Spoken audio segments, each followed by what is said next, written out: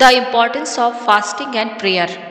Our beloved Grand Sheikh Dada Huzur Hazrat Khawaja Muhammad Hasan Shah Rahmatullah Alayhi Sarkar was very strict about the punctuality of the 5 times daily prayers and the optional and mandatory fasting.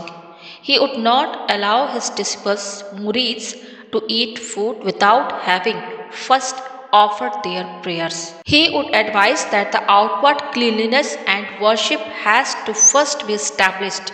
Then, with the kindness of the spiritual guide, the secrets of the spiritual path of realization, the truth of our being, and knowledge of Allah will itself come in front of you. But the obedience of the spiritual guide is the first condition.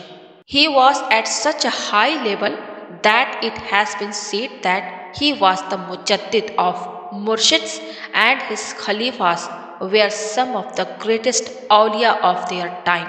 दुआ बंदे आजिज हुई यारब कर मेरी तौबा कबूल हज़रत शाह मोहम्मद हसन सूफिया ओ पीरिया के वास्ते।